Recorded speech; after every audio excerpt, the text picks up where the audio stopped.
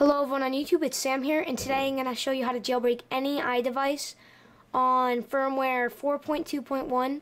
The only iDevice this does not work on is the iPhone 3G.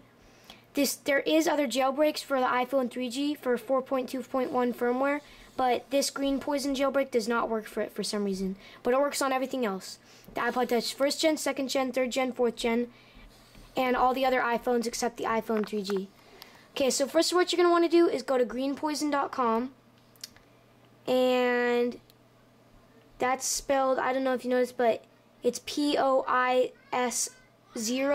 and not O-N, so it's right there, and I'll put a link for it in the video description. But you're going to get this page, and depending on what operating system you have, you're going to click that. So I have Windows, so I clicked that, and I already downloaded it. It takes a very short amount of time to download. And so basically when it's done, depending on where you saved it, you're just going to get it and take it to your desktop. And let's see, it's right there. Depending on if you have WinRAR or 7-zip, it might look different, but you're just going to right click and extract it to your desktop. So once it's extracted, it's going to look like this. So you're just going to want to open that up. And for the Mac, all you have to do is click Jailbreak. But for the iPod, for Windows, what you have to do is you have to get your iPod and you have to put it in DFU mode. So make sure you click Run, so that way it started up. And then you're going to click Prepare to Jailbreak, and then get ready with your iPod. So you're going to hold down the Home button, and then you're going to hold down the Home button and the Power button. So hold down the Home button for 2 seconds, and then hold down the Power button for 2 seconds, then hold down the Home button, and then when the device shuts off, just keep holding down the Home button, but let go of the Power button. And so I heard this connect sound. It connected to the computer, so now it says ready to jailbreak. So you just click Jailbreak and just wait for it.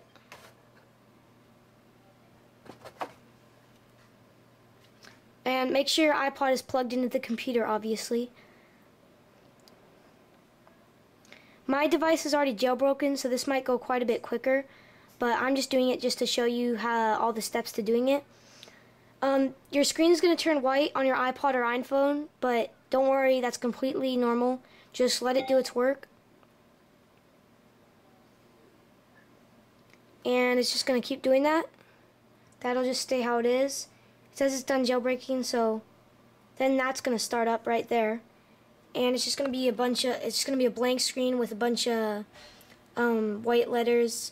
At first it says failed to initialize or something like that. Failed to find something, but then all that stuff will pop up. So just let it finish jailbreaking. Alright, so once it's done with that blank screen, you're going to get this icon right here. It's going to be the green poison icon. And just let it finish its work. And then once it's done, you're just going to see the regular Apple logo. And it should start to boot up. So I'll cut to when that happens. So it just shut off, and now it's turning back on automatically. You don't have to press anything. See, it's just a regular Apple logo. And it's booting up. And you're going to see the little skull thing we connect. Alright, so now it just turned back on. And if you unlock it, if you just go over, you'll see Loader. And I actually did not have to restore my iPod Touch. I just did it without restoring it. It was just on 4.2.1 firmware. And I restored it. No, sorry, I did not restore it. And that's why it still has all the apps and everything.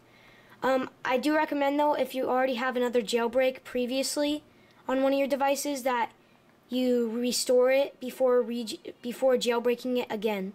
But if it's not already jailbroken, then you do not have to restore. You can just go directly to the jailbreak.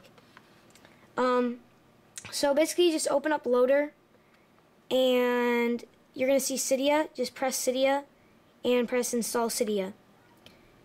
And it's going to go relatively fast. Just wait till it's finished. Extracting. Success. And now you can just press the home screen button. And it should be here somewhere. Oh. Alright, it's rebooting.